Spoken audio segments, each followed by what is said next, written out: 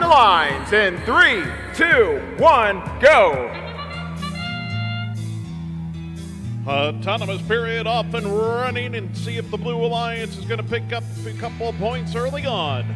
All in the control of the robots at this point. And Warhorse did a nice job, places the cube, goes back up onto the charging station, engaged. That's some decent points for the Blue Alliance. Red Alliance getting rolling now with 56-67. The Digital Eagles making their way down to the loading dock, picking up a cube or two. Nope, just one along the way. Picking up the cube and away they go. Up across the charging station and dropping things in on level number 2.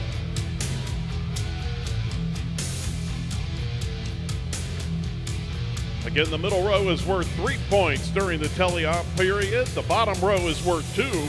Top row, 5 points each time you put a cube or a cone on that top level. Dark Side Robotics had a cube, making a move across. Now they're going to head back to their loading zone to try to pick up another. Meanwhile, their partner in Rad Robotics able to place cube up onto the second level. That'll add more points for their score. And on the Blue Alliance, it's number 4020, Cyber Tribe, able to push one of those purple cubes in for points on the bottom level. Looks like the Red Alliance having a little conference here in the near the mid stripe.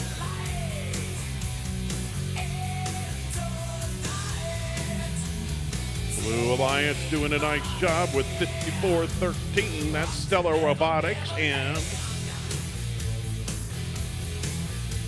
partner Cyber Tribe able to go into the loading zone, pick up a cone, and goes heading back to there and to place it on 1, 2, no, let's go for 3.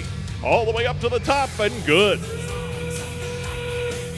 Little bit of a jam mid-court. Between the two alliances, we're already under and into the end game, so that's why the Blue Alliance putting 2 up onto the charging station. Red trying, but not quite there. Will they have enough time to get one up and of it?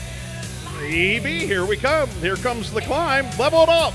They're engaged with 1 second to spare.